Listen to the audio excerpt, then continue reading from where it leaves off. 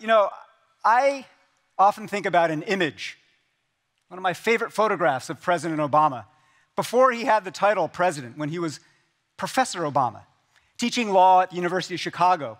And it's this image of him at the blackboard with a piece of chalk in his hand, and he's just written the word power. I love that image. It's an inspiration to me. Now, I don't have a blackboard here today, but I do have a formula that I'd like to share with you that distills pretty much everything I know about citizenship. It goes like this. P plus CH equals CI. Power plus character equals citizenship. Let me unpack that for you. Power. All of my work is about trying to ensure that more Americans are fluent and literate in power, what it is, how to name it, how to claim it, how to practice it, and how to understand three of the basic laws of power in civic life. Law number one, power compounds. It concentrates toward monopoly if you leave it alone. Law number two, power justifies itself. At every turn, incumbent holders of power will spin elaborate narratives about why it ought to be that way. Now, thank goodness then for law number three, which is this: power is infinite.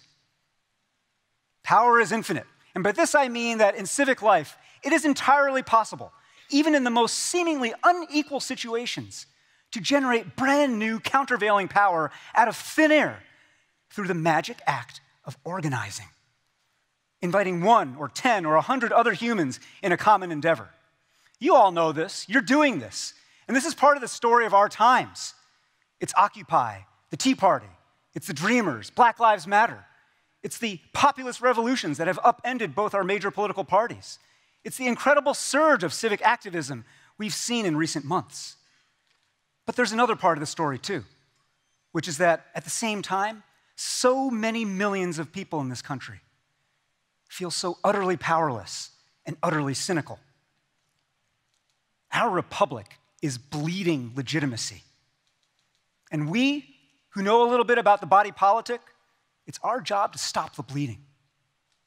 I invite you to take inventory of your power and privilege, your people power, your money power, your ideas power, your ability to shape social norms. Take that inventory and think about it. You came into this room maybe with a little, you will leave this room with a little more. And when you take that kind of inventory of your power, you face a pretty simple binary choice. Shall I hoard or shall I circulate? I choose circulation. And let me tell you why, so that you can tell other folks why you choose circulation. Because hoarding kills. Hoarding kills everybody, including eventually the hoarders themselves. But circulators thrive because circulating power turns people who are left out on the outside into co-creators. It activates and animates the talented but not connected. And this kind of inclusion is not altruism. Equal justice is not charity. This is self-interest, properly understood. Because we're all better off when we're all better off. Now, what I just said there is a statement of character. It's also a statement of scientific fact in ecosystems. But when I talk about character, the second part of my formula, I want to tell you what I mean. I'm not talking about individual virtues like perseverance or diligence, as important as those are. I mean character in the collective. How we live together, how we live in public, how we hold a community together.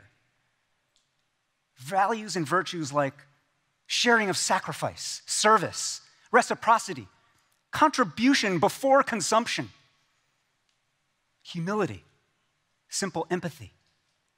Now, if all you have is fluency in power, but you're untethered from any moral sense or grounded in character in any way, then you're just a highly skilled sociopath. But if you know how to couple your knowledge of power with a commitment to making that knowledge work for everybody and not just those who already have power, well, then you are a citizen. And I want to talk today about 3 ways that all of us from every walk of life can cultivate more character in civic life. The first is this: we have to set in motion and start a cycle of responsibility taking. The psychologist Terry Warner describes this universal pattern of human relationships in which I accuse you to excuse me. It's everywhere, this accuse-to-excuse cycle. It's in our arguments at home. It's in our arguments in politics. There are some days where it's pretty much the entirety of my Twitter feed. I will shirk responsibility for my side's failings and shortcomings by attacking you for yours. And you then return the favor. There's only one way to break this cycle, it turns out, and it is to break this cycle. Even when you are absolutely certain you're in the right. When you own your peace, you make it possible for the other party to do the same. You set in motion a cycle of responsibility taking, not shirking. Try it. I tried it recently with Glenn Beck, who, as some of you may know, over the last year and a half, has been in the course of this very public taking of responsibility for his part in feeding our toxic, poisonous, polarized politics. He opened, I reciprocated. And we began a conversation, first off air and then on air. And we've become friends. Now, we still disagree on just about every issue. But what we've learned to do is to shed that reflexive, instinctive need for defensive self-justification. We've learned that taking responsibility doesn't burden you, it doesn't weigh you down, it frees you. Well, the second way that we can all cultivate character in civic life is simple. Start a club. Any kind of club, on anything, as long as it has at its heart mutual aid and the desire to be useful to someone other than yourself. Because forming character isn't done in isolation. It's done in the company of others, by inviting people in, indeed by obligating them. For years at Citizen University, we've been running something called the Civic Collaboratory. And it's this network of civic innovators from all across the United States, all different sectors of civic work, from across the left and the right. But it's not just a network, it's a mutual aid society. Every time we meet, several members of the group take turns in rotation, and they present to the rest of the group a project they're working on. And the rest of us have to offer not just commentary or critique, but hard commitments of help, investments of capital of every kind, social capital, intellectual capital, relationship, institutional, even financial capital. Why do we do this?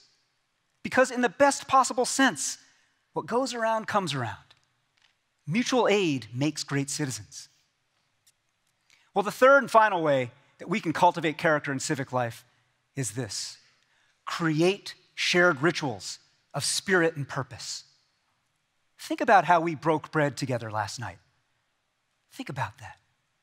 So many people in this country and beyond are so hungry right now, not just for slow food, but for slow democracy.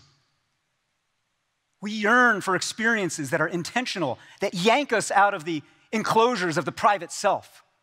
We need a public culture now that asks more of us, that makes more of us.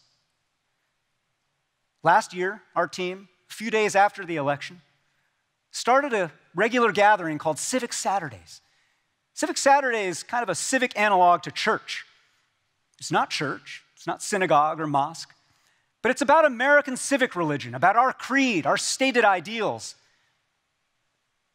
And it has the arc of a faith gathering. We sing together. We talk to the stranger next to us. There are readings of texts that you might think of as civic scripture. Grace Lee Boggs, Martin Luther King, Walt Whitman, Abraham Lincoln. There's a sermon. And what we've learned from Civic Saturday is this: character is contagious. It is wholly possible for everyone in this room to set off a cascade of civic character today by taking a stand or by taking a knee. We've learned, too, that character, like power, is infinite. It's infinite. When you put character into action, when you serve, when you sacrifice, when you risk your own capital and privilege to benefit those who are currently disfavored, when you challenge and confront the structural systemic inequities in our society that give lie to and betray our nation's creed, in short, when you show up for others, your moral core doesn't get spent and burned down and disappear like fuel. It increases. It expands with use. like imagination. It generates more of itself from itself, like art or like love. And that, in the end, is both the beauty and the burden of my little formula. P plus CH equals CI. We who are gathered here today, we know something about how to practice power. We know something about the cultivation of character. Take a good look at each other. Look around this room. We believe still, and we know that America is still possible. For love of country, then, let us circulate what we know. Thank you very much.